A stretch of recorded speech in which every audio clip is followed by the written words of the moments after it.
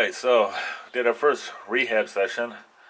Wasn't too bad. They're not going to do a whole lot, which I kind of expected at first. It was more, they just did like some massaging, kind of like to stimulate the thigh muscle and the calf muscle and stuff. They don't really get into the bending of the knee till like the second or third week. Because there's still, the stitches are still in there, so they don't want anything to open up or anything. So they need those to kind of get under control, and so there's no extra pain of what is already going on here. So I mean, it's not bad. It's not bad. You know, I'm sure it's going to get much more as time progresses. It's a 3 times a week type of thing.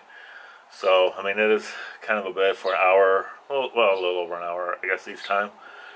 The longest part, the hardest part, I swear to you, they put these things at the end of the hallway for a reason, is getting from the parking lot to it, because it's so far down the hallway. It's like, wow, why would they do that? I don't know. I'm serious. I'm convinced they do it on purpose. In any case, though, I think it's all gonna. It's a long road. It's all gonna work out. I'll keep you guys updated, and thumbs up. Let's keep it going. Getting better with these crutches.